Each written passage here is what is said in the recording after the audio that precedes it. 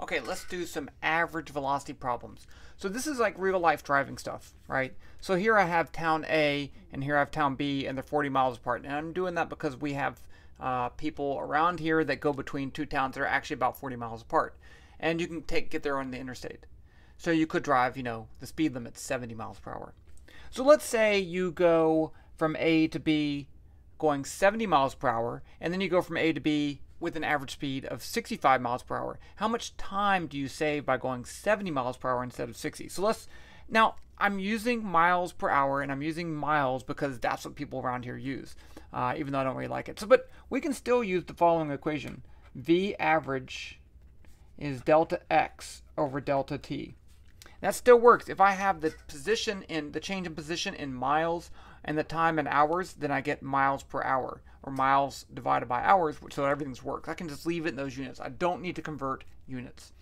So let's first find out how long it takes to get there going 65. So let's say I want to solve for delta t. So if I multiply both sides by delta t, these cancel, and then I can divide both sides by V average.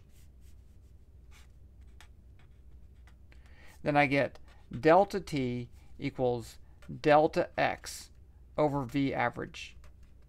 So let's call this delta t1 for the 65 case. And it's going to be 40 miles divided by 65 miles per hour.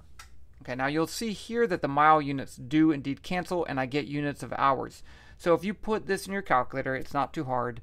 You get 0.615 hours. That's how long it took. Okay, now let's do the same thing for 70 miles per hour. Delta T2 is going to be 40 miles divided by 70 miles per hour, and that's going to be equal to 0.571 hours. So the change in time, saved time, is going to be just this minus that, and I get 0.044 hours. And let's convert that to minutes. So if I multiply this by 60 minutes divided by 1 hour, this quantity has a value of 1 because 60 minutes is 1 hour, even though they have different units. So I'm not really changing the answer by multiplying it by this. But the hour units do cancel, and I get 0.044 times 60, and I get a time saving of 2.64 minutes. And there you go.